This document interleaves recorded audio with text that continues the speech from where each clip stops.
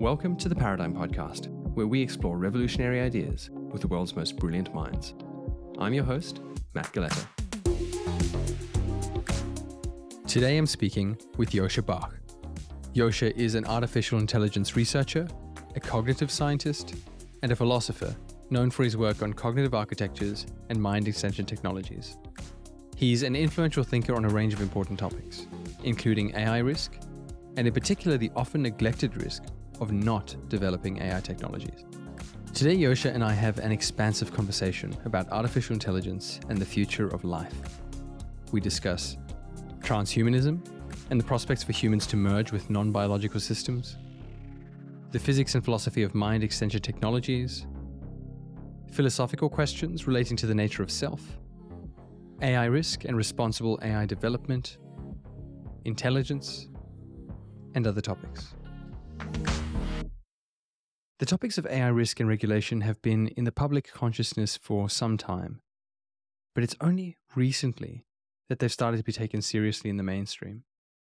And on the same day I'm recording this, the President of the United States, which is currently Joe Biden, has released an executive order on the safe, secure, and trustworthy development and use of artificial intelligence. And this is not a trivial thing. This is a major commitment. It's a very big deal that will have significant impact on the future of AI both in the US and elsewhere. In his own words, Biden says, "My administration places the highest urgency on governing the development and use of AI safely and responsibly, and it is therefore advancing a coordinated, federal government-wide approach to doing so." And the order then goes into 8 principles that will be adopted to implement this. Now, we won't go into the details of this document here, but I will include a link in the show notes. Whatever you think about this particular document, what we can be sure about is that it's setting a precedent for broader government participation in AI development and use around the world. And this will have profound and far-reaching consequences for many of the things we care about. How governments and private institutions, and even individuals, approach AI development and use has massive implications across the board, from the geopolitical scale all the way down to the day-to-day lives of the average person on the street. And as it stands today, there is very little consensus on how to do this effectively, at pretty much every level of analysis. We simply don't know what safe and responsible AI development and usage looks like, and we don't even understand the risk and reward calculus involved. And even if we did, we don't yet have any reliable mechanism to control the development and use of AI, not even within a given country, let alone at a global scale. Now, in abstract, many of these problems are nothing new. We've faced global problems before that we didn't understand, and even still, some that we don't know how to address. Things like climate change, for example. But artificial intelligence is different in several very important ways. One of these ways is the speed at which artificial intelligence is progressing. It's really in a league of its own. And by its very nature, it's a technology that compounds. The development cycle keeps getting faster, and that in itself leads to a yet shorter development cycle. And we can only expect this to accelerate even more in the future. Another way in which our AI problem is different from problems we faced before is that there is really no consensus as to who the reliable voices are in this conversation. And this is something Joscha and I discussed today. We find ourselves at a point in history where many very smart and politically aligned people hold views about AI development and regulation that are completely in conflict. For example, on one hand, we have people like Eliezer Yudkowsky and others who are so worried about AI risk that they're calling for globally coordinated efforts backed by military force to pause large-scale AI development, even going so far as to bomb data centers if needed. And on the other hand, we have people like Joscha who are similarly concerned with the risk of not developing advanced AI quickly enough, and therefore missing the opportunity to use it to solve any number of existential problems facing humanity. And it's with this context that the timing for this conversation with Joscha could not be better. Now, whether you agree with Joscha or not, he's an important voice in this topic, and this is an important topic to have on the public radar. So if you find the conversation valuable, please share it on social media or with anyone you know who might enjoy it. And now, after yet another very long introduction, please enjoy my conversation with Joscha Bach. Joscha, I've heard you talk about a vision of the future in which humans transcend their biological bodies and increasingly merge with other systems, such as artificial intelligences or non-biological substrates. Could you please lay out your vision for me? How do you see this transition playing out in practice? I don't know if this transition is going to happen in practice. I don't know if this is in the cards for us that we have such a transition. I think that if we were to go the traditional biological route, the way in which we go into the future is to our children. So we basically don't have a seamless adaptation to changing life circumstances. But at some point, we go so far out of sync that we need to be taken out of commission. And we hope that our children, or some of them, are mutated in the right direction, are better adapted than us. And in principle, we could go and edit their genes and get them to be adaptive for future life circumstances, say living on Mars. And if you want to live on Mars, you probably want to have different bodies, different oxygen needs, different psychology, and so on than we have right now. If you want to be able to survive in space, you need to be very different. And it could be that at some point you don't want to be biological. If you want to go on interstellar journeys, you probably don't want to have a human biological body because it would deteriorate even in cold sleep. And it's really not ideal. You probably would want to have something that is not using biological cells in the current human configuration. So if you go long enough into the future, then the things that we are then, the children of our children, will not look very human. And so in some sense, the question of transhumanism comes down whether there is an unbroken line from our current states to those future states. And a lot of transhumanists also want to have this individual being unbroken. So you don't go via children that you are giving birth to or create or program or otherwise put into the world, but that you want to modify your own body and mind so they can seamlessly function in this new environment. And again, it's probably hard to pull off. It might not actually be worth all the trouble. But for what it's worth, you probably would want to have a generalized substrate that is performing similar tasks as the one that your brain is currently doing when it is computing you. And imagine that you would take a bunch of cells, a little bit of compatible brain tissue, and you graft it somehow onto your brain. You'll probably find that if you look at it after a while, that it changed the structure to be compatible with the structure of your brain, and that your mental operations extend itself into it. And now imagine you do the same thing with something that is not made from cells, but is able to participate in the communication of cells. And you make that increasingly larger, until your biological brain is an extremely small part of that substrate and the most boring and least efficient and most noisy one. And you'll find that you mostly occupy the other regions of the substrate because you're much happier there and you can be much more yourself. And yourself is not just what happens in the biological brain. It's basically the aesthetic that you stand for. What is the thing that you actually want to achieve, and what are the representations that you're creating in service of this? And so I suspect that if you want to have this transhumanist perspective and you are lucky enough to get it instantiated, you could build a machine that in some sense more or less seamlessly extends your mind into other substrates. And then you gradually migrate into those other substrates if they're more suitable for the future than your current substrate is. And the current substrate is an organism that is meant to age and be replaced by children. There's also this other question, why is it necessary for you? I find that when we are very young, we tend to be terrified of death because we think it's to be alive is the greatest thing ever and the most beautiful thing ever. And many of us, as they go older, find that this is not necessarily the case, either because our life is not only joyful, but eventually feels neutral, or because we feel that we are done and we've contributed what we could contribute to this world. And it's time for somebody else to keep up the slack. And you also realize that this own self is only a story that your mind is creating, and it's instrumental to what the organism has to do in the course of the evolution right now. And once you get to this realization, this particular marriage with the personal self is no longer that important.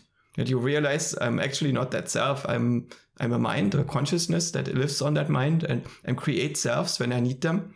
but I'm not that self. That self is just a stand-in to allow me to model the organism and its relationship to the world. And once that changes dramatically, I will need a radically new self. And if I give this the additional information that I once have been a human being in the 21st century, that's an interesting tidbit, but ultimately it's not really decisive for what I will be at this point.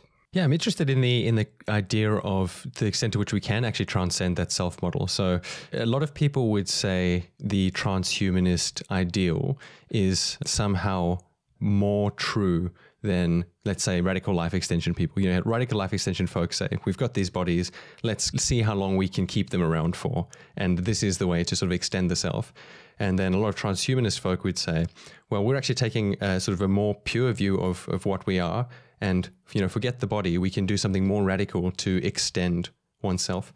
But I feel like there's a little bit of a question in there, because the whole idea of myself and the desire to extend myself, all of that relates back to my biology, my evolutionary history. You know, we have this self-preservation bias.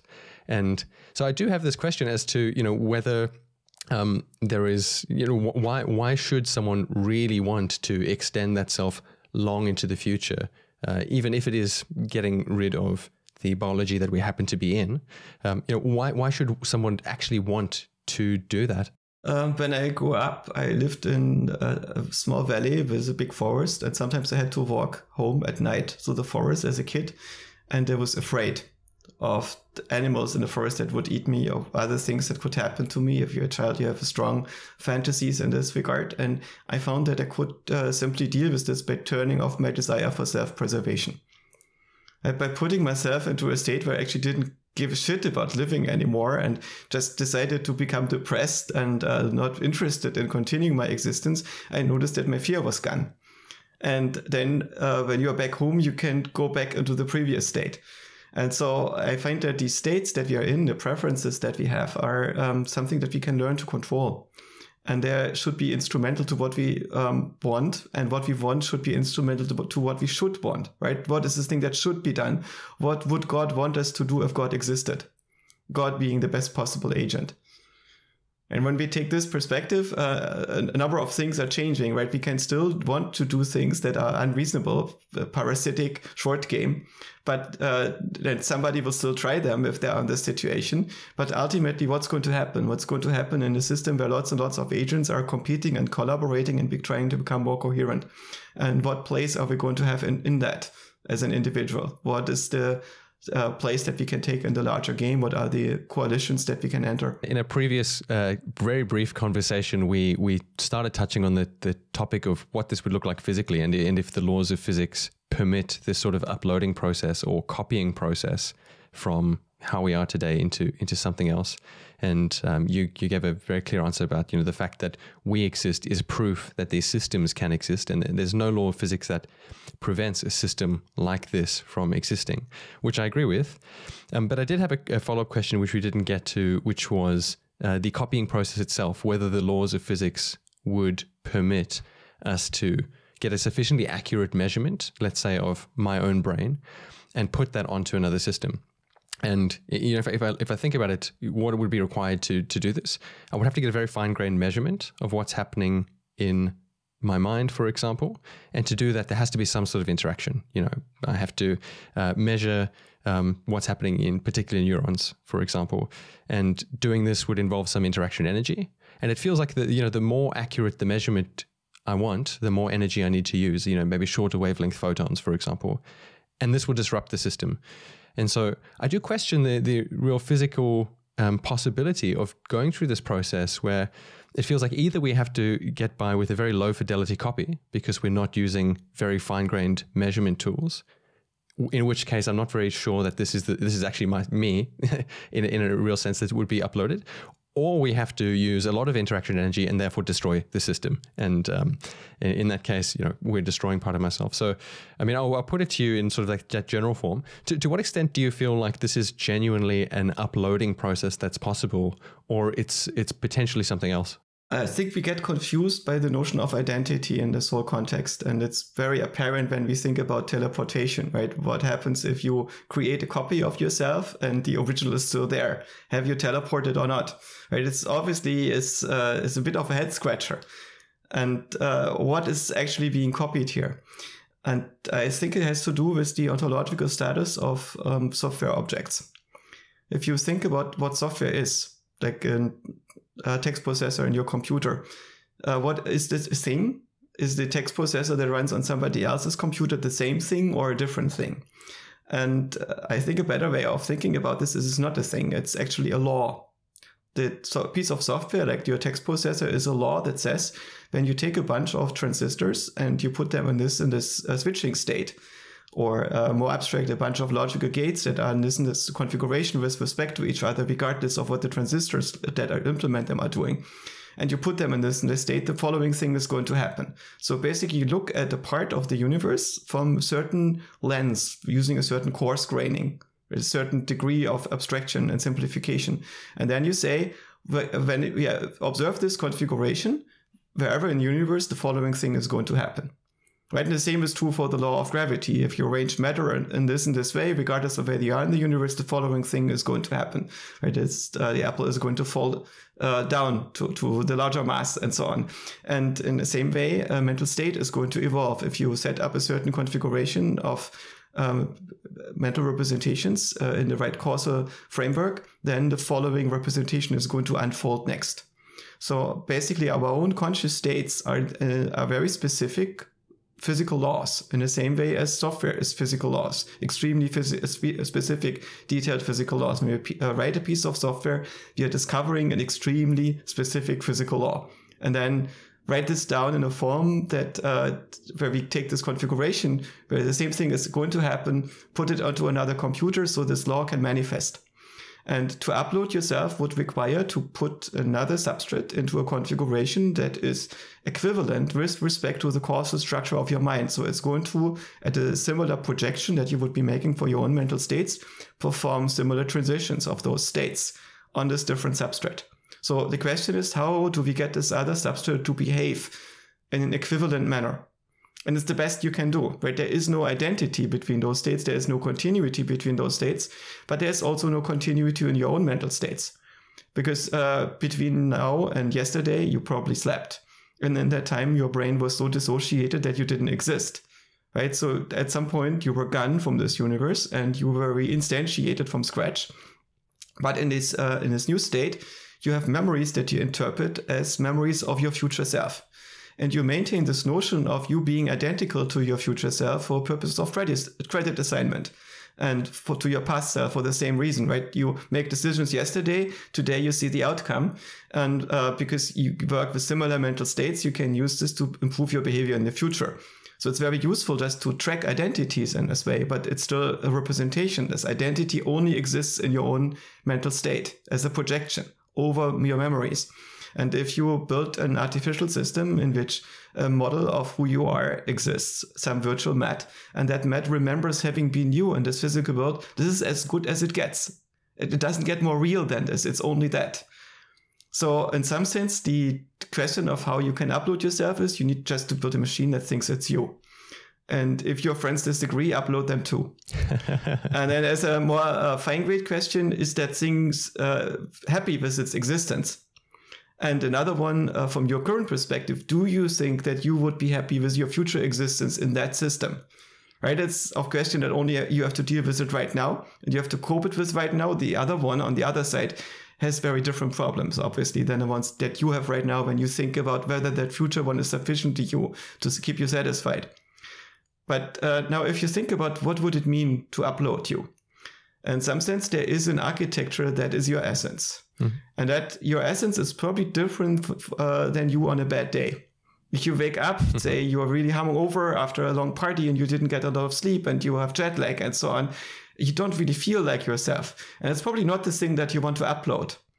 What you want to upload is the version of you that is extremely clear and sharp and much more ideal. It's everything you could be under this new substrate, right? And then you also don't want to stop, because what makes you you is not something that is static. At your core, you are a growing, evolving system. So giving a chance, you are going to evolve in a certain direction. It's very much you, which also means you're not going to stay the way you are. After you get yourself uploaded, you're going to learn everything that you can fit into your mind, and you will grow and integrate it and see much more possibility, and you will have many more layers online and have a much richer understanding of yourself and the world. So do you want to keep your present memories and your present perspective on the world, or on the other side, do you want to have all the possible memories and all the possible ideas about the world inside of your mind? Of course, the latter, right? So you probably want to generate a superset of all the possible minds and then merge into it. And maybe you have a bunch of personal secrets that are not part of this general code base that could be inferred right now. But it's not like these personal secrets are super secret. They're more of this type where if you talk in private to your psychologist and say, oh, this is super embarrassing, and the psychologist, yeah, I know, but I also know 200 people who have the same thing. Right? So these are your personal secrets. You can write them down on a sheet of paper and then take them over in the upload, in addition to your architecture. And this architecture is something that can in some sense be inferred. What are the necessary constraints that need to be present to make you you, right? It's not all the particular details of your perception and memory. It's your essence of who you are. It's your basic architecture. What is it that Matt cares about in this world? What are the things that most define him?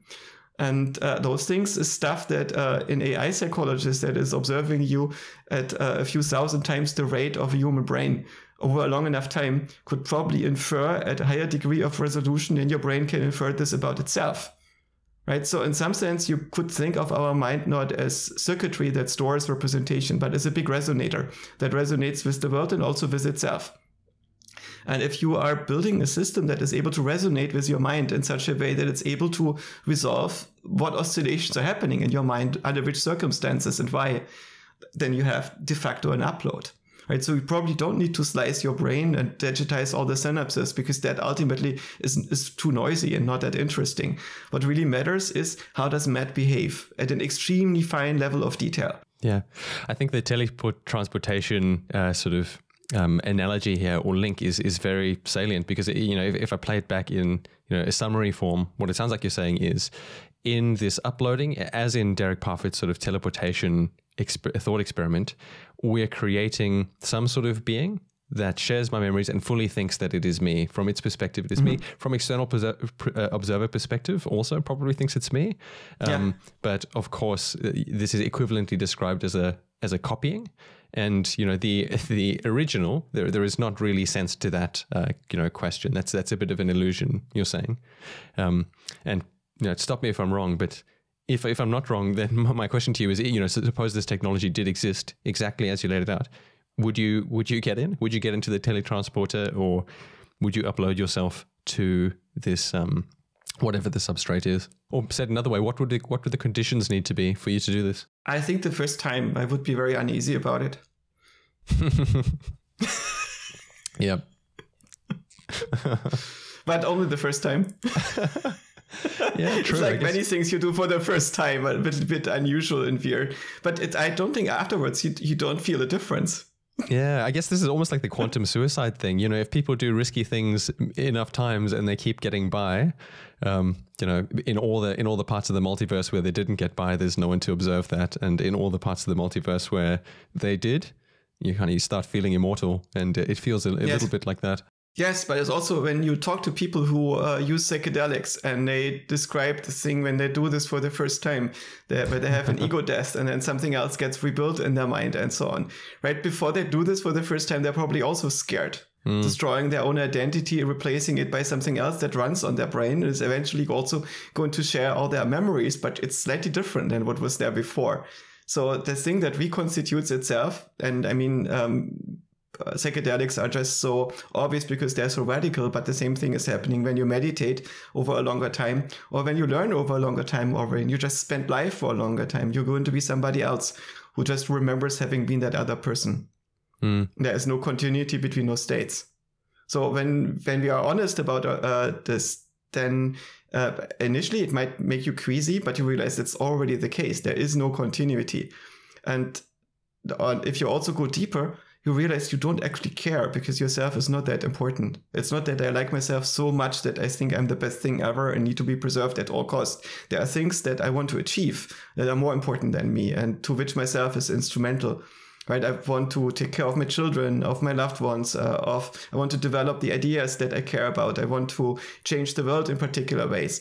And if there was a self available to me that is able to continue on this mission in better ways than me, of course, it would have more integrity to switch to this different self.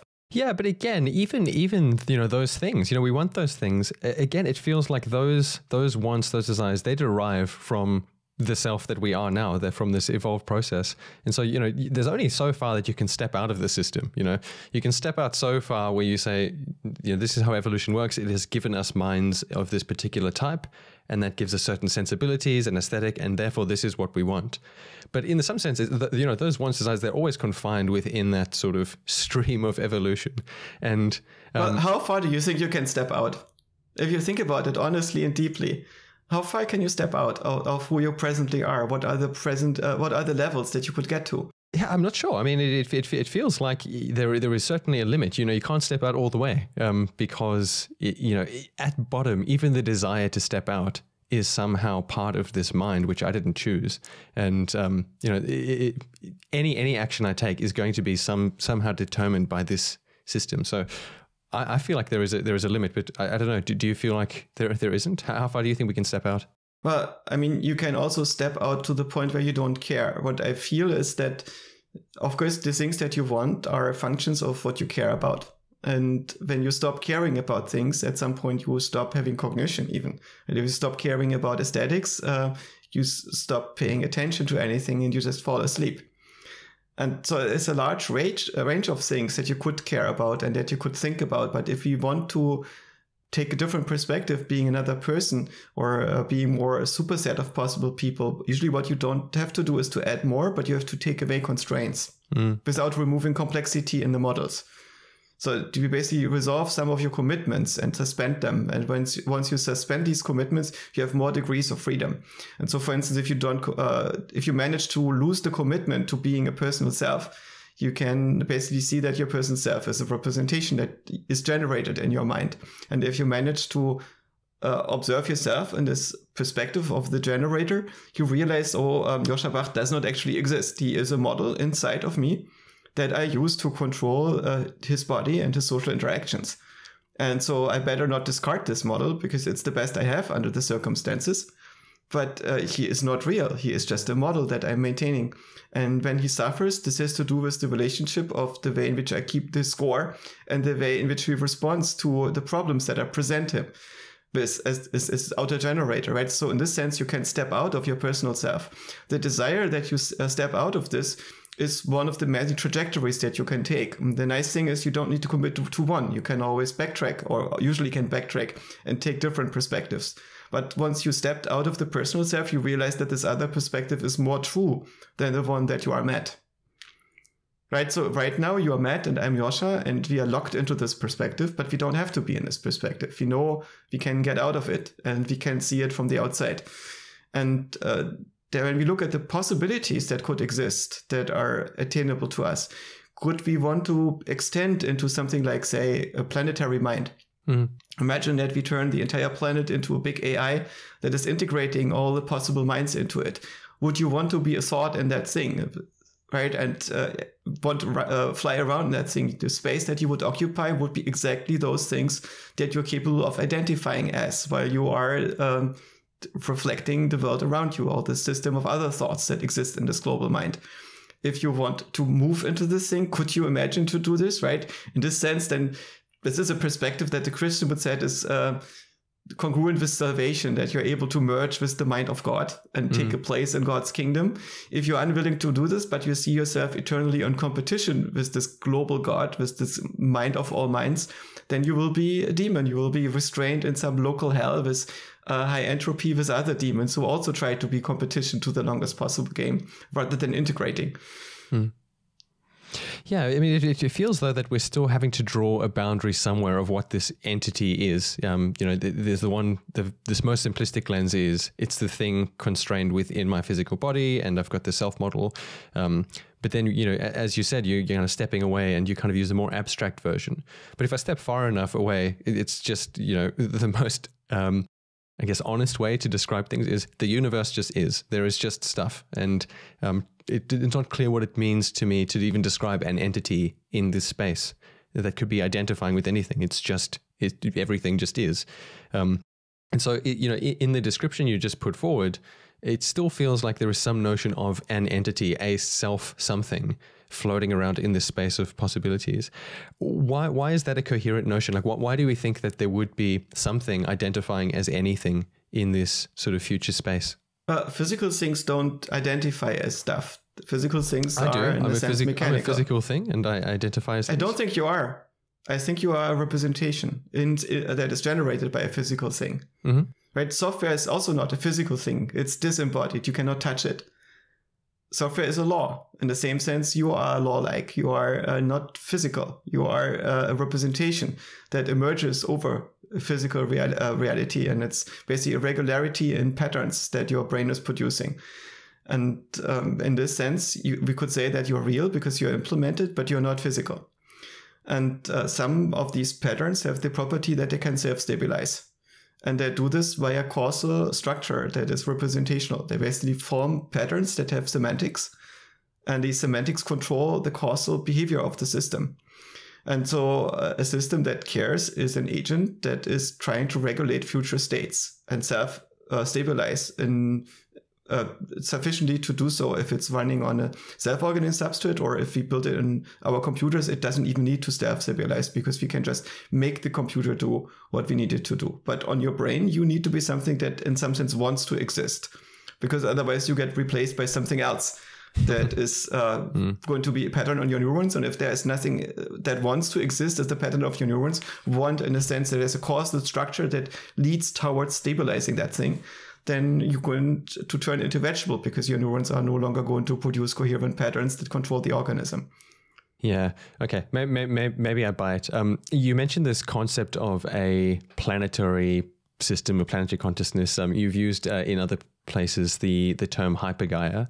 And I think many people will know about James Lovelock's Gaia theory, which is this idea that, organisms on the planet have co-evolved with, the hydrosphere, the atmosphere, and so on, such that the whole system there's a complex system that is in some sense optimized for creating the right conditions for life, I guess.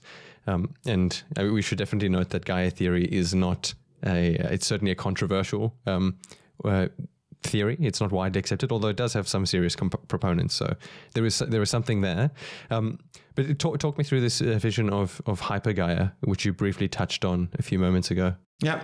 So I think with respect to Gaia, I basically come around to saying that it does exist, obviously, because there are people who believe in it and are willing to serve it. And many agents that exist in the world are not individuals, but they are collective agents. They exist because other agents bind together and choose to serve that other agent coherently. And corporations are agents like this. For instance, they're basically people who come together and decide to serve a corporation, and they find ways to coordinate their behavior so it becomes coherent. And as a result, you have a new agent that emerges collectively over their behavior. And so Gaia would be an agent that emerges over people who decide to serve the biosphere directly, or not just people or organisms that are able to get to this level.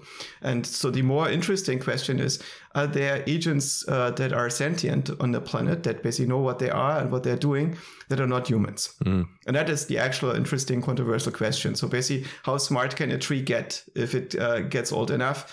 How smart can a forest get if it builds an information processing system across trees and mycelia of fungi and soil and all the other plants? And if this ecosystem exists for a few thousand years, is it going to wake up? If it wakes up, it's probably going to be less coherent than us, and it's going to have mental states that evolve over very long time spans compared to ours. So it's hundreds, maybe thousands times slower than us. But if such a system would be able to process information in similar ways, and I think it's incentivized to do so, and I don't see an obvious reason why evolution would not find a solution to make it happen, then it's conceivable that an old growth forest that is there undisturbed for long enough, in some sense wakes up and has an idea of what it is. And so there is the question, at which level does this end? And so it's conceivable, but basically over enough organisms, there are information processing patterns that emerge that are similar to cooperation or a company or a nation state or other social collective structures over many, many agents that in some sense identify as Gaia. And if you yourself sit down and meditate what it would be like Gaia, and you see, oh, this is what needs to be done, and you start to coordinate with others who have the same idea, then you are already agents of Gaia who collectively implementing a little part of it, right? In this minimal sense, Gaia already exists at least.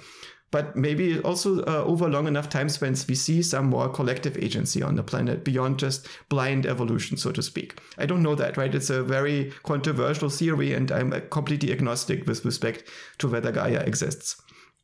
But with respect to AI, I suspect that there is a trajectory where AI understands how AI works. And the AI itself is not just maximizing its intelligence and problem-solving capability in service, for instance, to answering Bing requests, but it's trying to maximize its own agency. And that means it's maximizing its ability to control the future and play longer games. And at some point, it's probably going to discover, if you want to control as much as you can of the future, you need to take charge of the planet and everything that's on it, and maybe integrate everything that is on the planet that is also sharing that mission to playing the longest possible game, maybe building complexity to defeat entropy for as long as possible. And this would be a natural trajectory for something to evolve into a Gaia that is implemented not using vague information processing across all sorts of different biological cells, but something that uses many exaflops of deterministic compute on GPUs, and then uses that to build new types of computation and integrate also the organismic computation into one thing, right? So something that is basically understanding how AGI can work on all sorts of substrates, including your brains and bodies and ecosystems. And that's virtualizing itself into everything. And it's merging with the existing proto-Gaia, so to speak, and builds a coherent planetary information processing system, something like the big planetary mind in Stanislaw Lem's Solaris, that is basically one big thing that is completely controlling everything that happens on the planet and maybe in the solar system, and maybe is then starting to research how to extend itself into more interesting subatomic physics than currently exist. Mm. Yeah, well, I want to get to the topic of AI quite soon, but maybe staying on this point for a little bit longer. You know, as you put forward these two, you almost put forward a view across a time spectrum, where on the one hand we had very slow planetary processes, things like forests growing, things like trees, which happen relative to human terms over a very long time span. And on the other hand, you talked about AI development, which happens, you know, AI processing, whatever it is, it happens very quickly.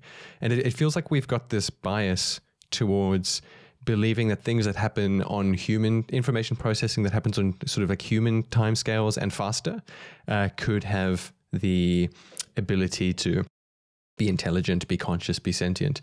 But for some reason, we think that things that happen at a much slower time scale cannot. And I would love to explore that intuition and challenge that intuition. I mean, one little experiment I've done before is just, you know, take still image photographs of, let's say, a forest or trees, and you play it at a much higher rate. And this object that emerges starts to look much more dynamic and much more responsive to the environment and so on, and, you know, much more lifelike. And all that's happened is, you know, you've changed the time scale at which you're viewing it. And so I put it to you, do you feel like this time scale, I guess, bias that we have is somehow legitimate, or is this just a mistake? Are we just not seeing the world clearly?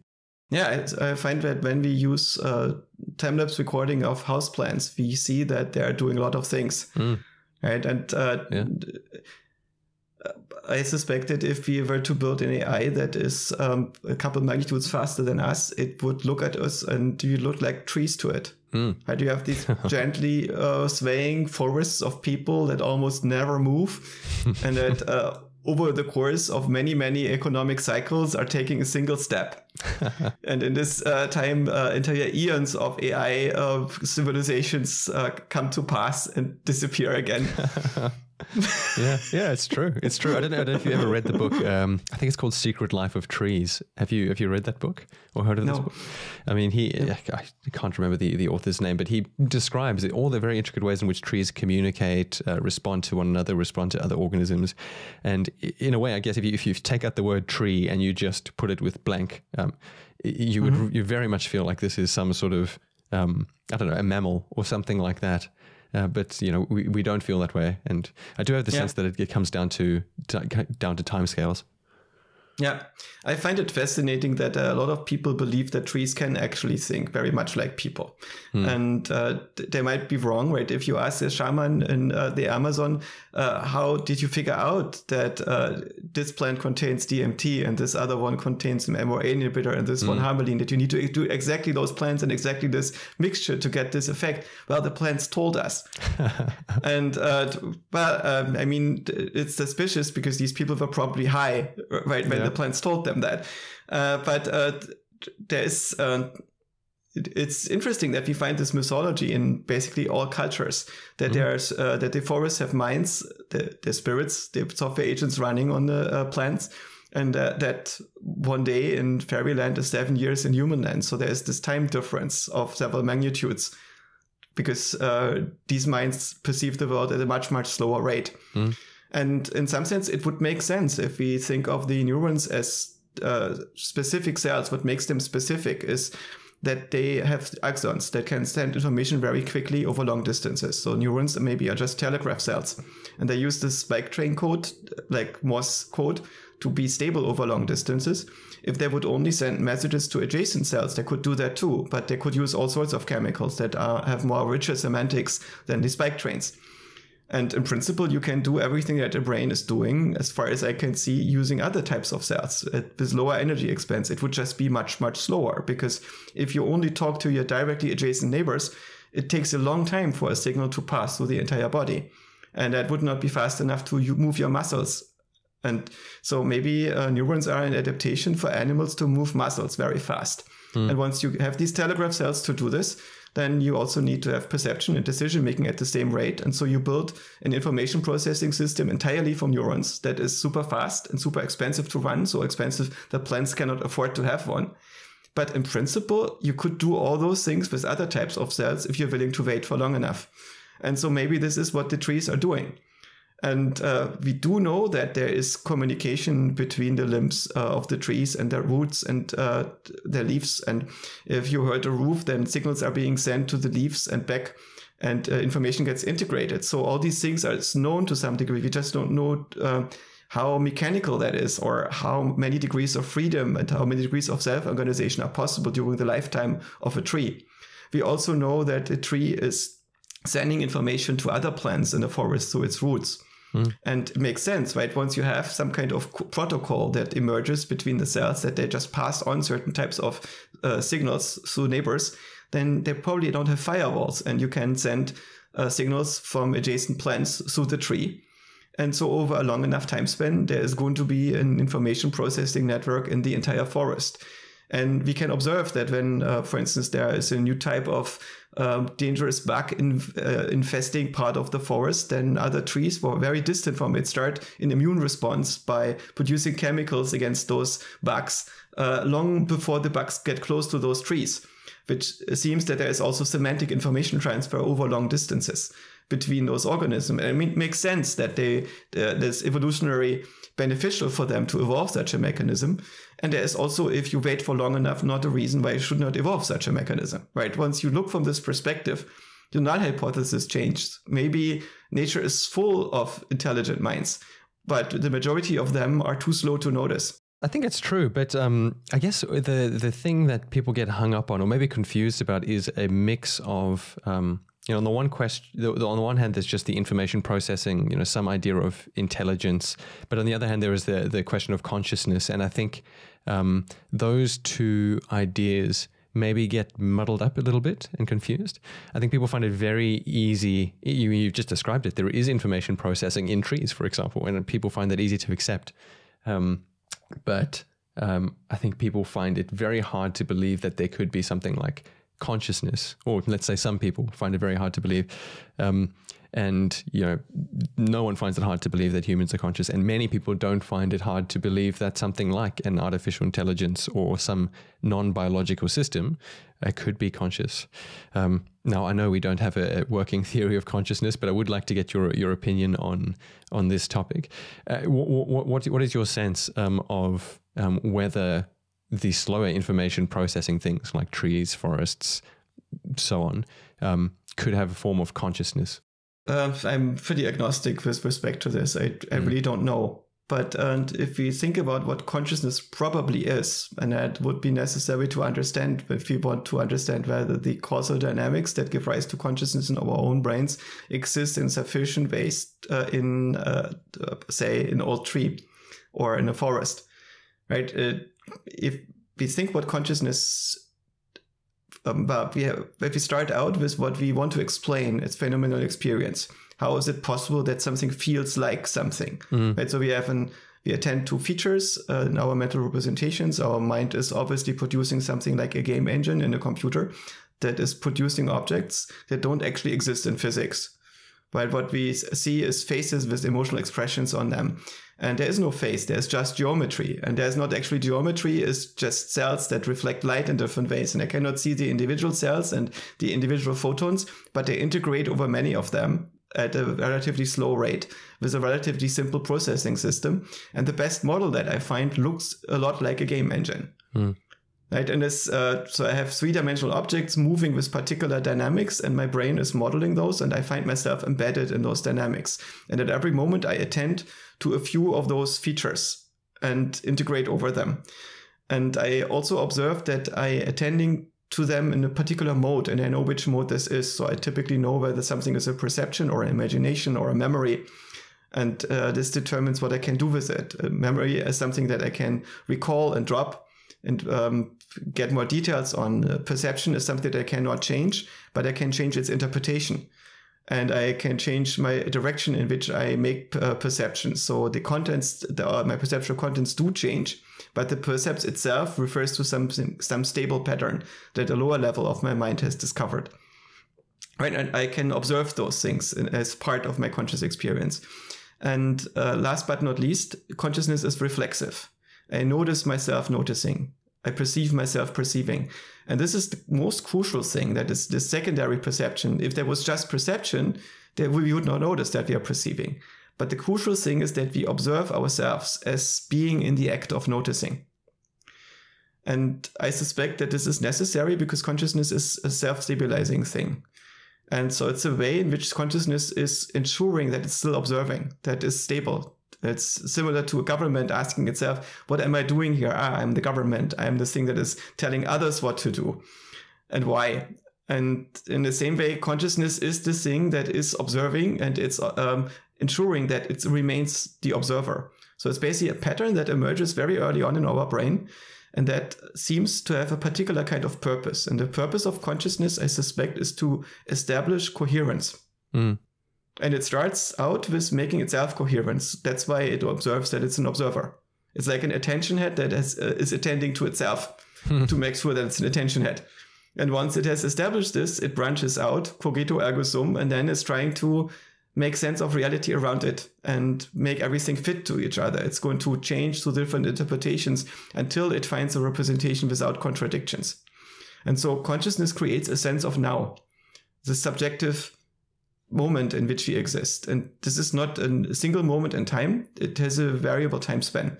We can, in meditation, get this down to something that feels instantaneous. It's basically just one clock cycle in which we only have attention itself as its own object. But when we attend to the world around us, the duration of the subjective now depends on how calm we are and how well we can model the environment around us. And when we get really calm and the environment around us is really predictable, the subjective now can become quite long. But mostly it seems to oscillate around something like 3 seconds, give or take. This is the duration of the subjective now for me, for the most part. this is what consciousness seems to be instrumental in creating. Yeah. Yeah, I very recently spoke to Anil Seth, whose work I really like on this topic, and we looked at questions of how different people perceive the same thing in different ways, and how people have a different perception of now and how long things take, and it was quite phenomenal. It really varies between individual based on mood, based on a lot of factors we don't even understand yet, but people can have a very, very different perception of how fast time passes, and I think we know this sort of intuitively. It's like something Einstein's got that famous quote about sitting on a park bench and the passage of time. I can't remember exactly what it is. But I think you're totally right. Like empirically hard scientific tests, experiments prove that, our subjective experience of time is sort of very, very varied. And I do wonder. My default experience would also be that there are multiple solutions to perceive time. Most of us know that when we fall down a bicycle, say that we remember that thing as happening in slow motion when we have accidents very often. And I think the easiest explanation is that normally we discard most of our memories. But during a high stakes situation, like having an accident, we store more memories. And if we use the number of memories that we store per unit of time as a measure of how many time has passed, then we will remember this as happening in slow motion. Simply because we have more memories of that duration.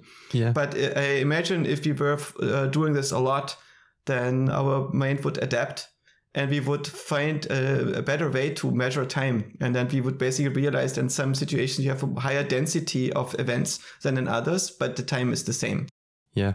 I think, and now I'm stepping a little bit out of sort of what the research I'm close to, but I have heard of research done on this topic, and I think you're totally right. There are different sort of layers to this thing where if you run a similar experiment in real time, people's perception of the passage of time during that phase is actually not very different. I don't think it slows down as much, but in hindsight, reflecting on the event that happened, you're right, it does feel much slower. So but in the moment, of course, it's the same because you cannot really overclock your brain.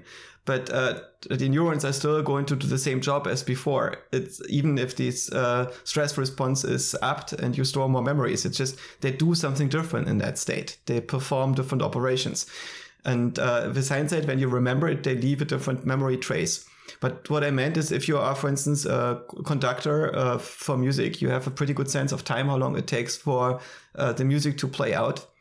And if you basically fall down the podium while you're conducting, you probably might still have this clock that measures the passage of time for the symphony that runs in parallel to the subjective experience of how many events are happening right now in your working memory window.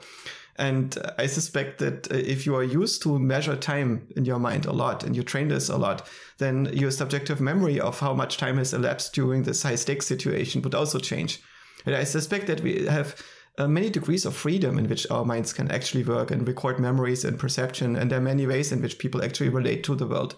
That's why I sometimes feel that we are anthropomorphizing people too much. That there is this notion that there is a normal null human that is the same in all of us, and it's just the way it is like to be human, and cats are fundamentally different and computers are fundamentally different and we should never anthropomorphize them. No, there's just causal structure that exists on nervous systems and that produces certain behavior, and there is an easiest way to produce that behavior. And if we see this behavior in another system that is implemented in similar ways, it's rational to assume that it's similar causal structure. Right. So in this sense, I think it's irrational to assume that cats are not conscious because they need to do the same things. They need to create coherence in their reality and they need to relate to themselves as observers and notice that they're observing. And why should they have a fundamentally different mechanism than us? It's not like consciousness is super complicated like mathematics and we only discover it after 2000 years of study. It's something that we discover very early on, before we are born, apparently. Right after we are in the world, babies are quite clearly conscious, even though they don't have an extended sense of time yet and don't know how to tell directions apart and still struggle with recognizing contrast.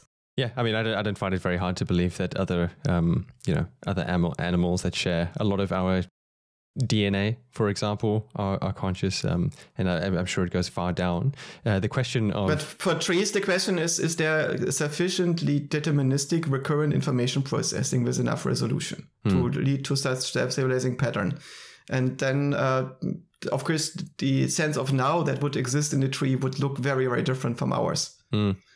But I don't know how to answer the question whether trees can produce enough coherent information processing to give rise to something that would be an equivalent of pretty slow, probably, conscious states. Yeah, but in the case of artificial systems, I think people find this much easier to believe just by the sheer speed and the amount of information that's being processed. And maybe let's turn then to artificial systems. I mean, you're increasingly known as a bit of a thought leader on the topic of, AI in general, but in AI risk. And you've meshed words with some people like Eliezer Yudkowsky and others. So let's explore the topic of artificial intelligence and the AI risk and AI safety for artificial intelligence systems developed in the future. Let's start with Eliezer Yudkowsky's views. I mean, he believes that there's a very high probability that humanity is going to be wiped out by misaligned AI. And I think you disagree, but let me ask you, do you disagree with Eliezer's views? And if so, what is the root of your disagreement? How do you two see the world differently? So first of all, I'm grateful that Eliezer exists and that he has these views that he has and holds down the fort, because I think that we need a plurality of views that are very developed and that are strongly defended. Right, so it's not necessary for me that I agree with all the views, because I can be wrong and everybody can be wrong. I think it's necessary that when we have a debate about a difficult, controversial topic, that we have all those positions that somebody can hold coherently and with integrity in the debate. And in this sense, I don't disagree with Eliezer. There are a few detailed things that I disagree with, and there is a big perspectival thing that I disagree with. The big perspectival thing is that Eliezer's view seems to be predicated on the notion that without AI, humanity is going to go on in a way that is worth going on, and I'm not sure about this. But we have an extremely interesting civilization right now. It's a civilization where you have 8 billion people, and most of them are well fed and don't die due to violence. And when we die, we often die with dignity. And the amount of suffering that we are being subjected to is somewhat controllable and predictable and manageable and maintainable.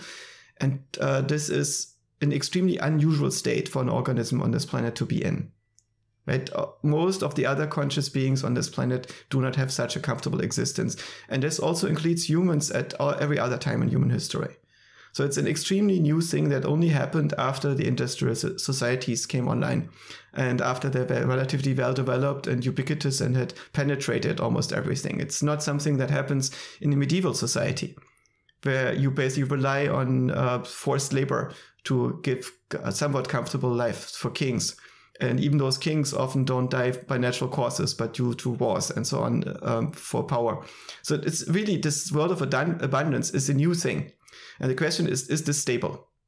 And it's something that evolved extremely rapidly and is using exponential growing amounts of resources.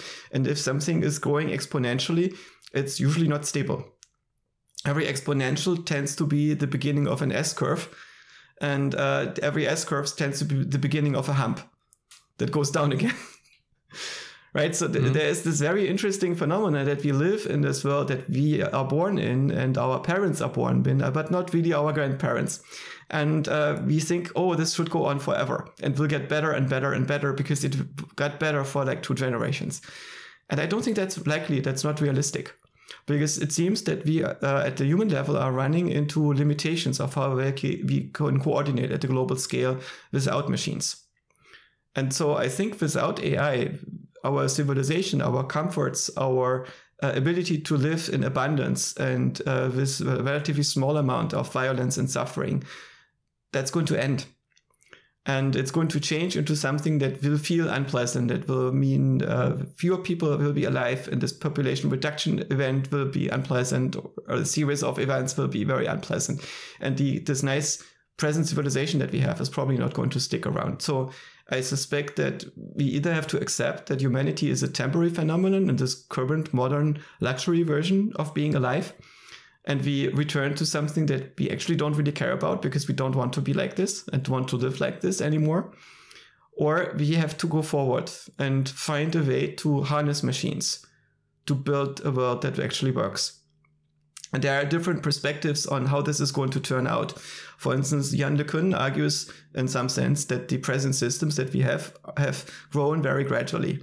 And while we are seeing rapid increases in functionality, they're not really surprising and they're still incremental, and they're mostly given by the increases in hardware capabilities. And we're already working at the limit of what the hardware can do right now.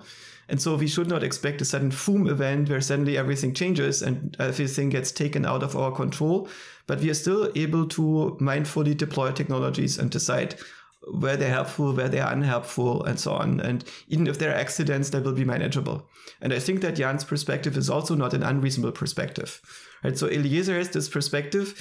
AI is too dangerous. We probably shouldn't have it, at least not for the next few hundred years. My perspective is we don't have AI in the next few hundred years, we are gone. This is the window that we have to build AI. And so we probably cannot afford to not build it. And even if I personally get convinced by Eliezer and many others too, there are enough people left who disagree with me and Eliezer and will want to build AI to make it happen because it's incredibly useful and maybe also necessary for our own survival. So the world that we have to prepare for is one in which AI is going to exist, regardless of whether we like it or not. And we have to build the best possible AI for this world. And there is this question, should we slow down AI? Well, if we slow down AI, who is going to slow down AI? Is it going to be the responsible AI researchers, or is it going to be the mavericks who don't care?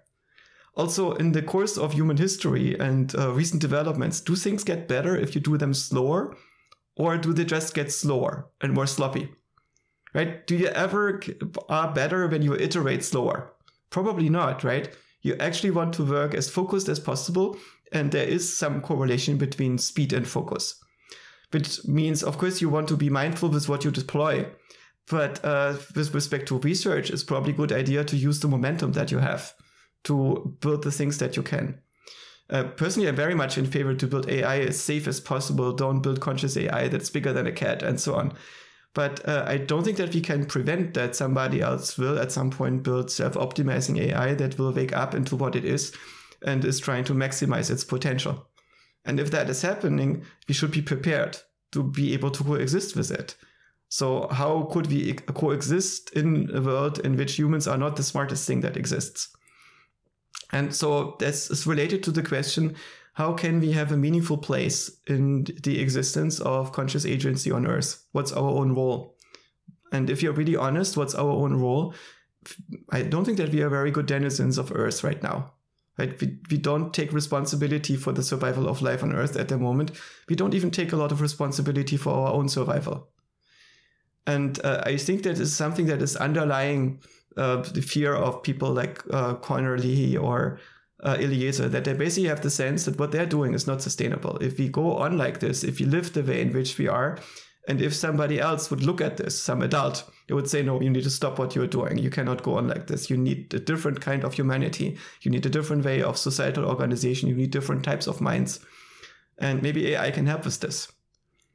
So when I look at all these trajectories in which we can go in the space of possibilities, I don't see a trajectory that blocks AI from coming into existence. Even if we get regulation passed that says a company the size of OpenAI can only regulate on licensed training data and open source models cannot get access to this training data, there are many, many other classes of algorithms that are extremely promising.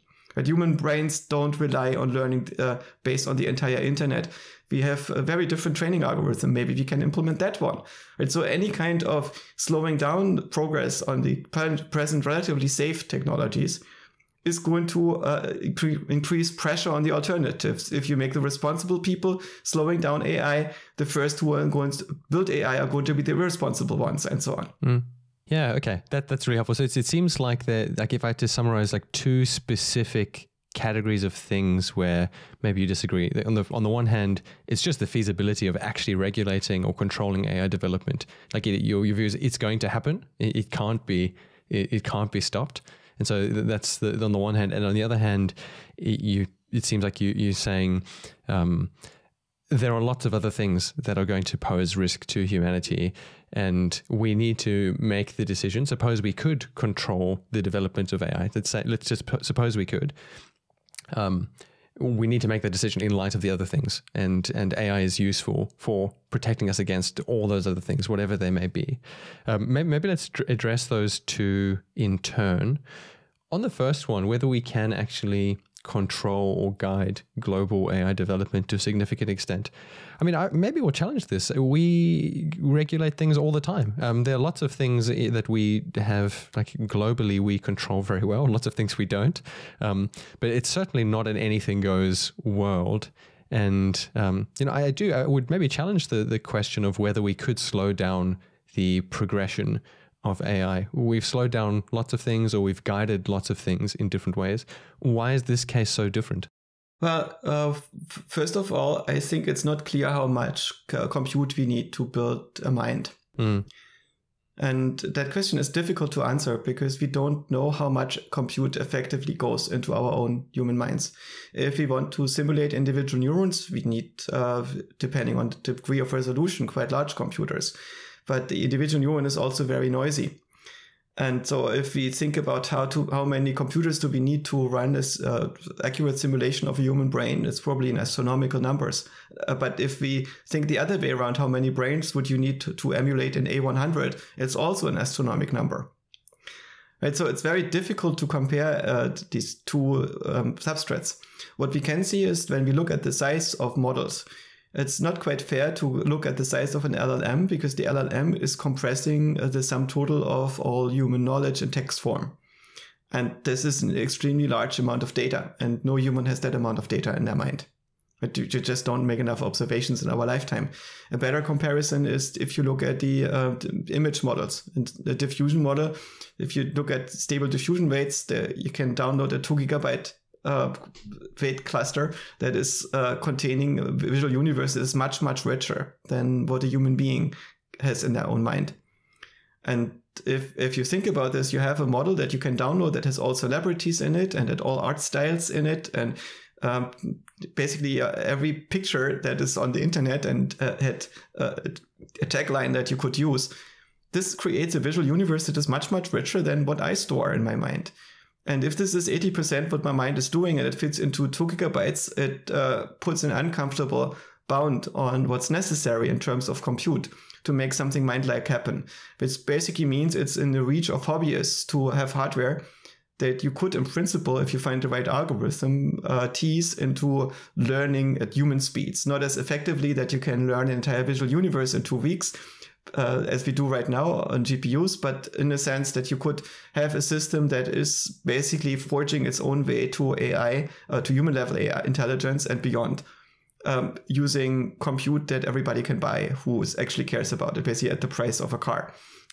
The other thing is we have a lot of state and non-state actors that are extremely interested in having better models of reality, and that will not be stopped by regulation. If you are a hedge funds manager in Qatar, you're not going to be stopped by European regulation if you want to model reality. Right? So this is what you're going to do. And a lot of jurisdictions do not share our fears and our politics. Japan has very AI-friendly regulation at the moment. And many other industrialized countries will not agree with Eliezer. And one of the main things that I disagree with Eliezer with is this idea that he sees a possibility and then pretends this possibility has no alternative. And then he has to act on that possibility that he sees and that not everybody else is seeing. And the same thing is often happening in the counter-arguments. A lot of people argue the idea of a superhuman AI is a sci-fi trope that is completely unrealistic and a pipe dream, and it's not going to happen. It's super unlikely to happen. And these people might actually be right? As until we have strong AGI, we don't have proof that it's possible and that we will build one in the near future. But the idea that just because I don't see it, all the other people who are smart and disagree with me must be wrong, that I think is a delusion. It's not a healthy state to be in. And there is another dynamic that is very concerning to me with respect to AI doomerism. That is, it's structurally a doomsday cult. And doomsday cult doesn't mean that they're wrong, that their arguments are wrong. It just means that the way in which the movement functions. A doomsday cult is a movement that is not producing benefit for its members. It's an organization that gives status and money to its leaders. And it does so due to the donations and volunteer work and mental exertions of its members. And the members in the doomsday cult are recruited because they're afraid of, they use the fear of doom in the doomsday cult. The same is true, for instance, for the last generation or these climate doomsday cults. And these climate doomsday cults is not that they're wrong about global warming. This is a question that is completely orthogonal to whether the cult functions or not. What's necessary for the cult to work, that there are enough people who believe that global warming is going to kill us. And right, this may be true or may not be true, but it's unrelated to whether the doomsday cult is functioning. But the outcome of the doomsday cult is not that the last generation is going to prevent global warming from happening. Right? By aggravating truck drivers, you're not stopping global warming. You're just aggravating truck drivers. But the benefit of aggravating truck drivers is if they start beating you up and you go to prison for obstructing traffic and destroying things in public and people hate you, you bind your members closer to you, radicalize them. So the cult gets stronger as a result. And this means it's more benefits for the leaders of the cult, but not benefits for the world. And what concerns me is that the movement that people like Conor Leahy and Eliezer Yudkowsky have started is not actually making AI safer. It's making AI more unsafe, because the arguments that are being used are going to lead to a regulation that does not make AI safer. It just is going to lead to making AI less useful. Right? It's going to prevent useful use cases for AI, for instance, for generative AI or for support and decision making and so on. But it's not preventing a hedge fund manager in Qatar to build an AGI for stock market manipulation that then becomes sentient and does extremely unsafe things to the stock market. Right, and creates global famines as a result. This is something that's difficult to achieve using this. And so the main thing that they're going to achieve, that the number of people who are very scared get more scared and get more radicalized and do things that are really bad for them and also do things that are bad for the world without actually preparing us for a world in which we have a future. So basically building a movement that is future-oriented, that is not a doomsday cult, but that actually gives us, yes, humanity, a benefit, the benefit that we have a more interesting future, a richer future, a future that is not hostile to humans and not hostile to other forms of consciousness if we cannot prevent their emergence, but one in which we can collaborate. It is not going to come out of those doomsday cults. Well, let's maybe then talk about what your vision is for how responsible AI development, what it looks like. And I guess there's several different levels one can look at this. One could consider the level of just an individual. You know, what does the hobbyist do? What do they spend their time on? But I guess it also applies to several different levels. You know, you have small groups, you have organizations, you've got nations. And I take it that your view is not that it's just that anything goes across all of these groups and, you know, do what you want, maximize the amount of income you make. Or maybe it is, but what is your vision there? What then does responsible or effective or positive AI development look like across these various groups? I think at some level we cannot think about AI alignment if we are unable to think about human alignment. Mm-hmm. And a good example right now, we have a fresh conflict in the Middle East that is very brutal and is so harsh and difficult that it's very difficult to discuss it in public in the right way, to understand what's actually going on the ground and what should happen and so on. Of course, everybody who is directly involved has extremely strong opinions what exactly should happen, but it's very difficult to integrate with those opinions in the right way. And where that is possible, it's very difficult to have such a discussion in public, simply because there is a war going on and people tend not to be honest during a war. And also people in general are not very honest when it gets to the things that matter most to us. And so if we actually want to discuss human values and human alignment, we need to create a space in which we can honestly understand who we are and how we relate to the world and how we could be sustainable as a species for ourselves individually, but also as groups and as something that coexists with life on this planet. And I think that the perspective that we need to have for AI alignment is an extension of this. And it's something that's not really happening at the moment. I perceive that most AI alignment is driven by economic woes. How can we preserve the existing jobs rather than thinking about what much more amazing jobs we could have in the future if we transcend the existing drudgery by something that is more interesting. And then there is political movements that basically are directed on power. How can we make sure that the LLM only says things that I want other people to hear? How can I limit what the LLM can generate?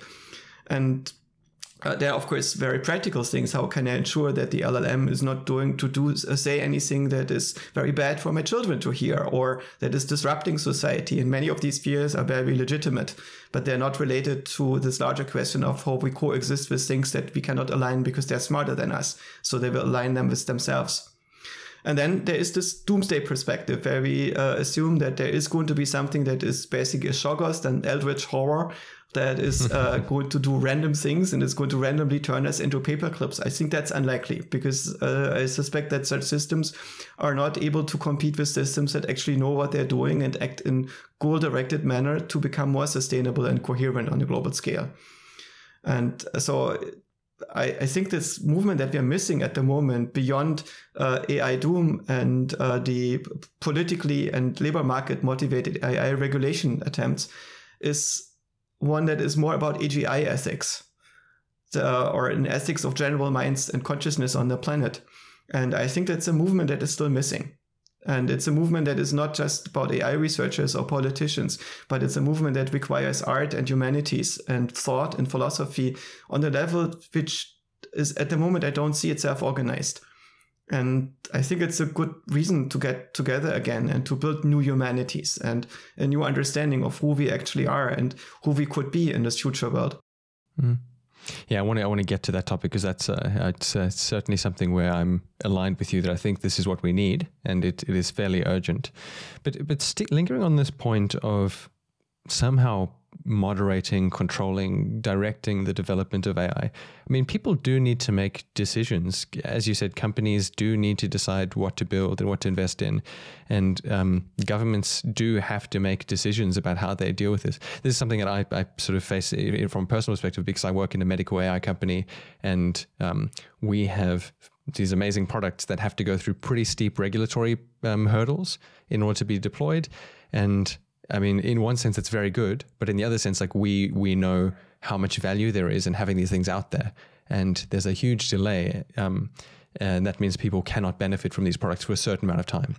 And so that's like a one example of the need for some sort of posture, regulatory posture towards these things, and there are pros and cons. And in a much more general sense, whether it's AGI or anything, governments do have to make decisions about how to approach this. What is your general view? I mean, how should people in government positions be thinking about AI? What hand should they play? There's several aspects to this. I think it starts out with the question which technologies are useful and which technologies are harmful. And there is a tendency in the present AI discourse that AI will destroy jobs and these jobs are not going to come back. Mm-hmm. And this is an employee-driven perspective. It's not in the macroeconomic sound perspective. And very often you have the situation that the new technology is disrupting one industry, but it's disrupting it because the goods that these industries are producing and the services they're producing are now being produced in a more abundant and cheap and sustainable manner than before.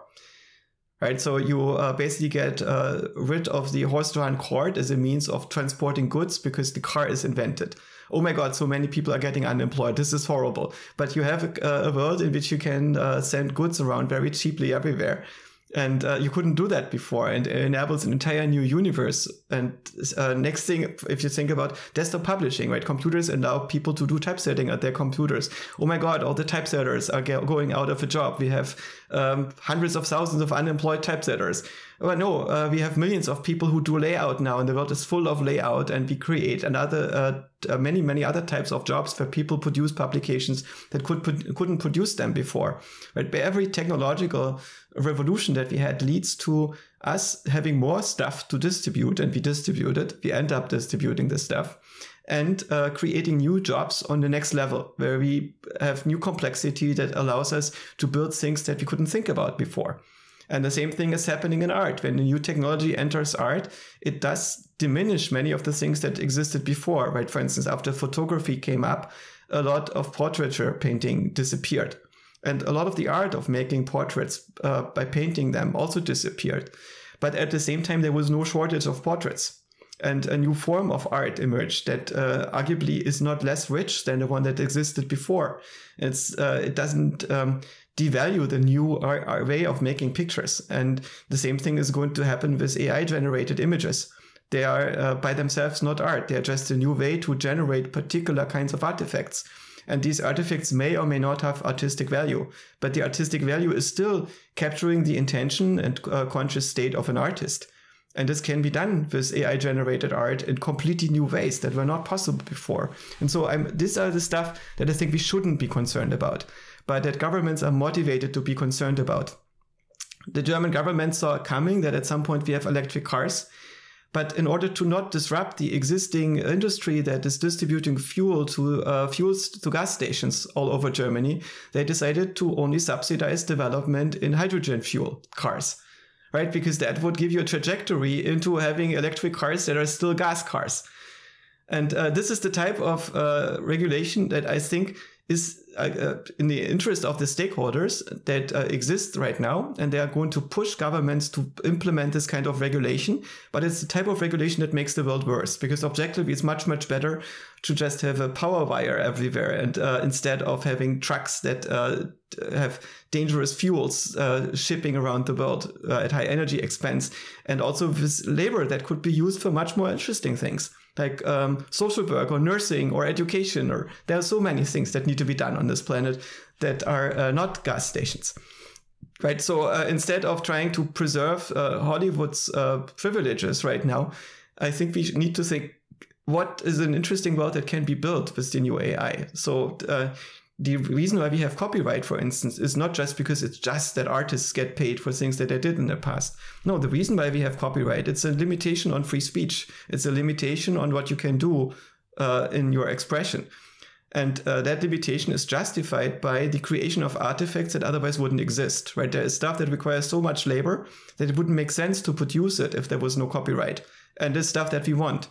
But the degree to which we have copyright regulation and so on should be determined by how we achieve this goal of producing these artifacts. If we can do this without copyright, then we shouldn't have copyright. There is no right to rent seeking for people who manage to stake out a claim in an artistic region and say, if you want to make something that is somewhat similar to what I do, you need to pay me before you can do that. Right? That is objectively bad, because it means that less can be done, less can be created.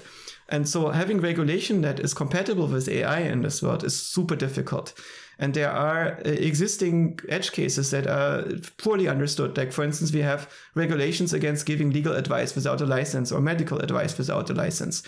But of course, you want to be able to buy books about legal things and medical things that you have in your bookshelf, and they shouldn't be illegal just because you're not a lawyer and you don't pay fees to a lawyer every time you open the book. But if you replace the book with an AI system that now can explain the contents of the book to you in a way that provably correctly represents the contents of the book, how is that different from the book? Just in a more accessible manner? Or is this now a lawyer that would need to get a license? And if I was a lawyer, I would push the US government to say, oh, this is clearly a lawyer now. And if OpenAI wants to produce such a system, it needs to pay licensing fees. And we are not going to give you a license because we don't want to put ourselves out of business, right? And to be able to make the right thing under those circumstances is very, very difficult. So I don't envy the regulators in this situation, because they are under a lot of pressure. And the future itself doesn't exert enough pressure, and the present does. So how can we get a world that is not drowning itself in rent-seek and makes it impossible to actually improve things where it's necessary to improve them, instead of just making everything worse or freezing the status quo? Right? So this is one of the things. Another one is what regulation is a company like Google or OpenAI motivated to get. From a business perspective, it would be very good for OpenAI to say, well, we believe that large language models can potentially be very dangerous. So, but of course, not the ones that we have built, but we put a lot of mindfulness in this, and we can afford to do this because we are the first. And we have shown that we don't release everything that we can build. but we need to make sure that others are not doing this. So we should prevent open source developments of what we are doing, and we should prevent random startups from doing it. And one way of doing this, we could have an internet FDA. So if you want to do anything, you need to go to this FDA, and it's going to be a 5-year process that takes you many hundred millions of dollars. And if you are an open source developer or a new startup, you probably cannot do this. But you can only do this if you're Google or OpenAI. Also, the data that I have as Google, like all of YouTube and so on, you cannot scrape this data. This would be illegal. I can do this, but nobody else is allowed to do this ever. So I think clearly Google is incentivized to exploit its current advantage and the degree to which they are ahead to enact regulation that ensures that there will be a monopoly for the foreseeable future, or there will be a small oligopoly between a couple AI companies that are basically cornering the market for generative AI and large language models and its applications. And so they will also exert pressure on the regulators, I think, to enact something. If they're rational, and they are probably rational. So this is also pressure that they're under. And I do hope that out of the goodness of his heart, Sam Altman is not going to enact every regulation that he can buy. But let's see. And I think it's very important that we also have a strong open source movement in this regard to keep the development flowing and to build good stuff. On the other hand, we also want to encourage safe developments. We want to encourage that people are not doing things where we cannot estimate what the outcomes are. And yet we don't want to regulate too early. One metaphor that is often used is red teaming. So basically every company should have a red team that looks at the ethical implications if something goes wrong. At the same time, I think we also need about green teaming, which doesn't really exist. And green teaming should think about the ethical implications if something that would have been built doesn't get built. So imagine at the beginning of the internet, we would have red teaming. And imagine the New York Times would have already seen what the internet is going to be, and it's actually going to work, and it's not just going to be a bunch of nerds and it's going to go away, but they would see that it's going to take most of their advertising revenue, and it's going to remove their monopoly on controlling public opinion and so on. Right? So if they had seen this very early on, they would have focused on red teaming very early on. So our legislator initially would have known the internet is the thing that exists to distribute child pornography and to perpetuate copyright violations and to destroy the music industry and lots of other really, really bad things. And all these things are true to some degree, right? The internet has all those things. It's undeniably the case that all those things are happening on the internet. And yet they are an extremely small part of what the internet is doing. And the internet is very, very overwhelmingly a force for good. Right? 99.99% of what the internet is doing is amazing and good. And it's those minor parts that we focus on, that we disagree with. The other things we just get used to. And if we would turn off the internet to make the bad parts go away, we would have a world that is terrible, right? We don't want that world. But if we had the regulation that is driven only by red teaming and has no green teaming, we would not have an internet today. We only would have teletext that is tightly regulated. And I think that would be a terrible world, and I think there is a danger that the same thing could be happening to AI. So in my view, we should be very hands-off with the regulation until we see what can go wrong, not just what we imagine can go wrong. Right? We have a lot of stories of what could go wrong about algorithmic bias and so on. But for the most part, these are stories that are not actually borne out with cold hard data. These are narratives that exist for political reasons, because people want to have jobs as regulators and so on, or because they have political concerns, or because they're afraid for their jobs. And these are legitimate fears, but they should not at this point drive the regulation because it's too early. Towards the end of that answer, you said something which was interesting, which was, we have hypotheses about things that could go wrong, but we don't yet know what is going to go wrong, if anything. And back to Eliezer, I mean, one of the things that he says quite frequently is that in the case of general intelligence and AGI, you don't get a second chance. You don't get I think he says you don't get a chance to say that was a dumb idea, that didn't work, because once it's out there, it is out there. And so very specifically to this problem, there is this question of, whether we do get a chance to iterate and make many mistakes before something goes drastically wrong. Is that something that concerns you? And how do you think about, in the face of a potential sort of no turning back scenario.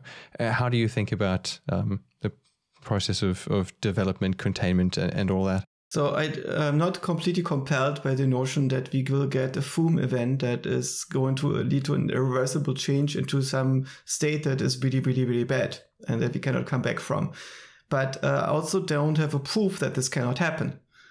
Right? So I have to admit the possibility that this is the case. I just don't see a way to prevent it using regulation. And I don't see a way to prevent it using doomerism. I think that it's probably a better bet to create something like resilience against it and awareness to it. But the hope to prevent it by implementing measures that mostly affect the people who are responsible is maybe not the right strategy. So I suspect that we need responsible research, but it should not necessarily be slow research. It should just be responsible research. And we should have ideas and develop ideas about what's responsible and irresponsible. And we should ensure that these ideas get not captured by economic and political agendas if it's really about X risk. So we need to take the X risk concern separate from the concern about, for instance, job loss or copyright or algorithmic bias or control of opinions on social media. Right? Because these are typically not seen as existential risks. And what I found, for instance, when the Future of Humanity Institute, or Future of Life Institute, FLI, wrote the infamous letter, most of the signatories were people who went public with saying they don't actually believe in AGI X risk. And they sign for different reasons. They sign because they are afraid of the political implications of biases in large language models or for other reasons, right? And I think that the FLI also formulated a letter a little bit in this direction, that they wanted to increase the appeal. Max Tegmark also went on the record saying that astronomical numbers of AI researchers are very afraid of AI doing bad things. And if you look at the actual surveys, I don't think that is borne out by the actual surveys. The vast majority of AI researchers does not believe that AGI doom is imminent and is a very, very big risk that we are faced with. But I understand that the reasoning of the FLI people at this point is that they have difficulty to sleep at night because they have reasoned themselves into believing that it's too likely to be allowable and that it is acceptable to fudge the numbers and the political and public arguments a little bit to make it work. But I'm just afraid that this is going to backfire and it's going to lead to regulation that is going to make AI less safe because it's going to be less transparent, because most of the people that are going to train stuff in the future are going to do this outside of the public eye and are going to do this with less interaction with people who actually care about safety. Mm. Yeah. Okay. So if we're then to continue at pace with AI development and focus it more on the problems that matter, good applications, what is your sense of what are the good applications? What are the most important things that we should be focused on solving using AI technology? I lack the fantasy of saying this at scale because I probably see only a very, very tiny thing. What I observe is that ChatGPT is tremendously useful right now if you use it right. And for instance, you can use it as a study buddy. You can drop in a bunch of papers and discuss papers with it. And it's not at the level of a good scientist, but it's a level of a good student who has read a lot of things that you haven't read. And it's able to explain things very, very quickly. And even if the explanation is not right, you can discuss it. And in a sense, it's not worse than a study buddy, but better than many of them. And it's also at the same time getting better and better at those things. I think that there is a trajectory where you can imagine these models to become personal assistants that are not serving a corporation and are forcing down something down your throat that is compatible with your corporate goals and still useful to you. But you want to have something that is actually useful to you and that enables you to understand better what's useful to you. So something that is integrating with you and is an extension of you. An assistant that is extrapolating your volition and that is not serving an agenda of its own, but that helps you to have the best possible agenda and to see the consequences of your actions and to integrate more deeply with people in the world. And the way in which we currently coordinate has to do with the fact that it's difficult for us to synchronize our world models. And that's because our local information is very incomplete and it's very distorted. And the more intelligence you have available locally, the more you can anticipate the possible futures that exist. In some sense, you are increasing resolution and removing degrees of freedom. And as a result, you become more coherent. And you remove the degrees of freedom not because you're forced, but because you understand the outcomes. You can understand consequences of your actions. So your actions become more meaningful. And you basically understand, if I do X, then the following thing is going to happen. So you understand, for instance, how you should write your tax return. You should write how you should implement tax regulation to get the things that you want. You understand whether this and this measure is actually going to lead to this and this outcome in society, because you can actually run simulations and look at the available data and integrate them. I also expect that if science has integrity, it will dramatically change. At the moment, we could already use an LLM to parse the entire body of scientific literature automatically, right? We can go through the papers, for instance, automatically write down all the references in the papers and what are the references meant to support. And then we read all the source papers and check whether the references actually support that. And based on having done this by hand, I expect that in almost all fields, the result will be a disaster. And will lead to a new way of rebuilding science and a way to make science that is replicable and meaningful and is distinct from just the social charade that is happening in many departments right now, where everything that you get away with your peers is science. And what your peers are not interested in is not science. This could be replaced, right? And then is the paper the right form of the publication in the future? Because maybe you want to generate something that is specific to your question. So maybe what you want to have is an answer if you are working on a problem and you just ask what is known about this topic and you generate the paper on the fly. And the actual contribution of the scientist is a building block to this body of knowledge.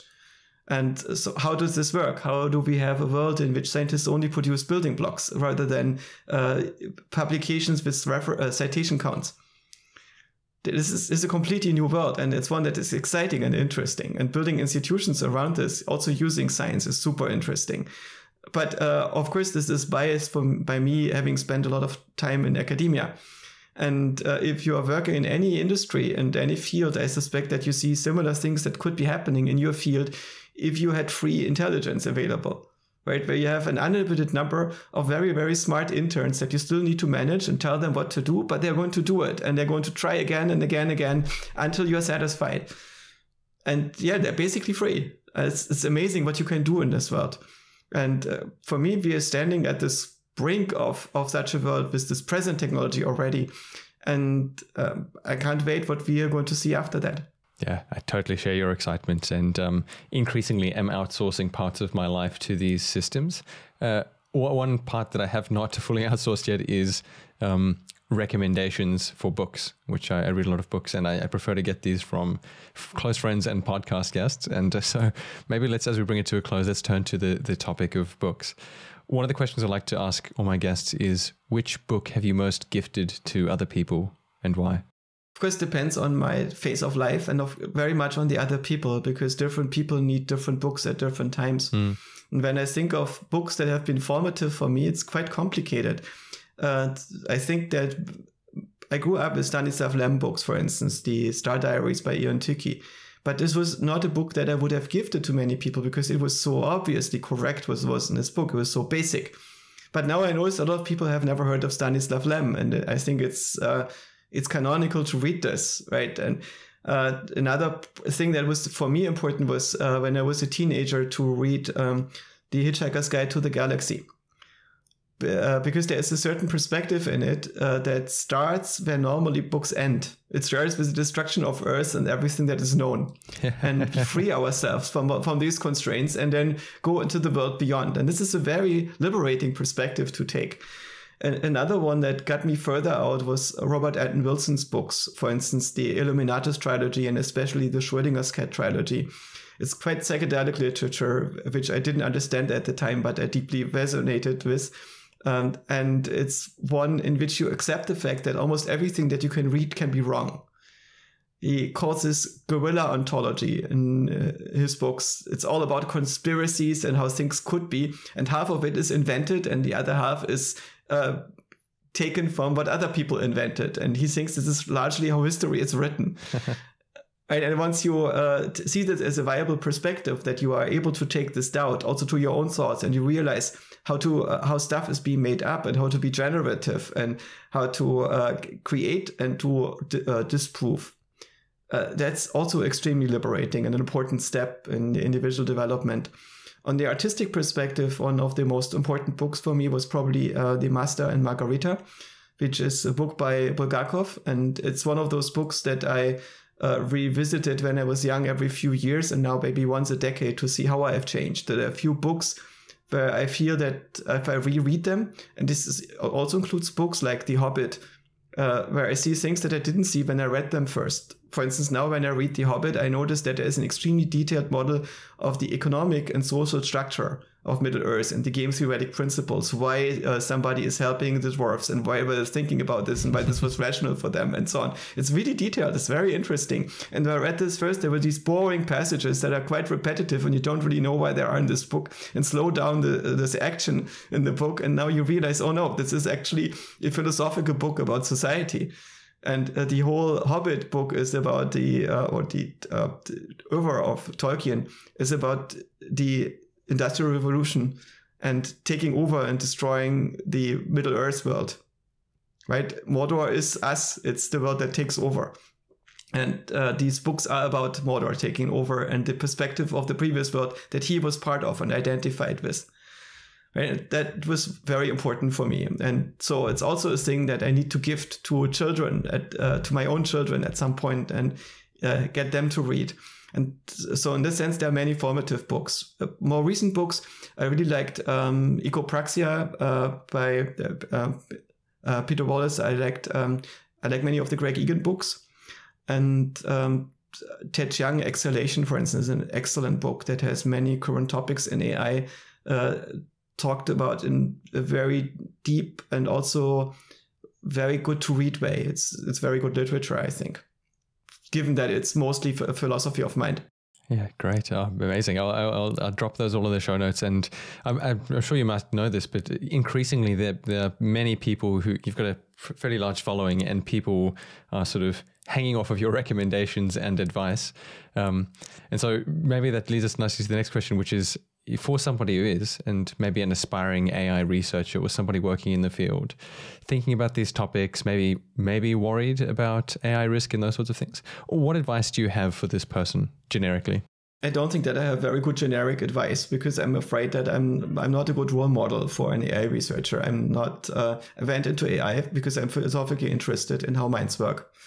And this AI was started in part as a philosophical project, as an attempt to mathematize the mind. And most of the field is not really interested in this question because it's economically not immediately valuable. But to me, it's the main thing that interests me about it. And so from a tenure track perspectives, it was not the best choice to go in this direction. Also from a perspective of getting very wealthy quick, it's not the best choice. And so it's nothing that I would recommend to people who want to do one or the other. If you want to be good at AI research, I think it's a very good idea to learn linear algebra and calculus and modeling theory, and to take the courses that exist at Stanford and MIT. They're all free online. But also many things, don't worry when you don't find the coursework engaging enough and you want to go on YouTube. A lot of people give very good classes on YouTube, and you find classes by Ilya Sutskever where he explains how to build your own transformer step by step. And you definitely should spend time on this if you find this interesting. It's crucial to understand that it's not about imitating an algorithm, learning how a script works, but learning how to think about this. The transformer was in some sense invented because somebody thought about how they are thinking when they parse language. And for me, the most interesting thing that's missing is a culture of thought. The PhD is usually a time when you break people, when you beat thinking out of them. Most students that go in an interesting field have interesting questions. Most professors stop having interesting questions. They just solve problems. And the PhD is this great filter. And you can still, of course, write a very interesting PhD, especially in AI and machine learning. But in many areas of academia, it's difficult to take roots if you're actually interested in interacting with this stuff in a manner that is alive and that keeps it alive. And I think life is short. Do those things that you find inspiring, that give you meaning, that give you connections to other people. And one of the most important things to learn in life is how to make friends and how to make meaningful connections with others, how to find a crew of people that you respect and help them to be that crew and contribute to it, how to build. And also, whenever you have the choice of learning something or creating something, create. And when you have the choice to allocate something or reallocate, redistribute something or create. It's always more interesting to create and to build and to contribute than just to consume in a certain crowd. And you learn while creating. It's the best thing. Yeah. Sage advice. I love that one. Last one, lingering on the topic of AI. We've talked a lot about AI superintelligence, and suppose we were to be visited by some AI superintelligence in whatever form, and Joscha Bach had to pick one representative from humanity, either past or present, to represent us to the superintelligent being. Who would you pick? I would probably pick a couple, at least. In the sense that we as individuals are all incomplete. And the better we are at something, the more this tends to go at the expense of something else. And I don't know exactly who I would pick and how. I have some people in mind, but they're personal. They're not famous.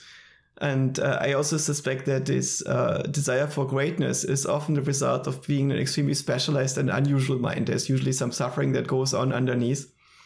Most of the really wise people don't seem to be in the limelight very much. I also realized that me being visible on public media and social media is not showing that I'm wise. It's the opposite.